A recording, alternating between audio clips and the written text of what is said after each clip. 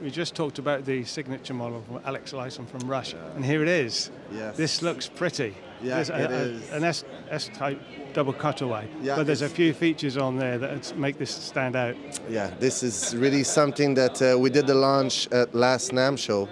This is the only one left that we have here in Germany, signed by Alex himself. 200 pieces were signed, and now we're launching the new version, the red one, at the end of October. At the end of the month, sorry. And these guitars are amazing. We've been working with Vega Tram on that one.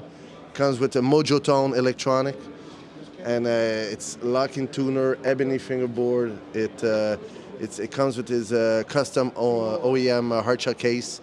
So this is really something that we're proud of, and more to come with the red version, of course. So a Floyd Rose version and a Vega Tram as well.